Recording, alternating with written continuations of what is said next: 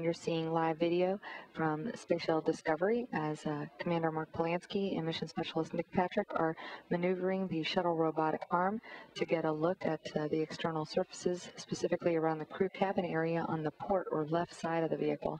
And there you can see one of the crew members inside waving, just getting a glimpse of them inside the orbiter as that robotic arm and its camera go by.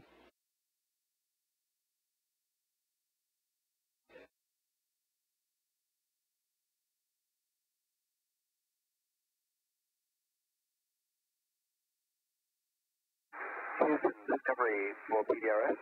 We think we're complete with survey activities for the day, and we're ready to maneuver back to pre-cradle. Nick, we concur. Good work. Well, thanks for all the help from the ground.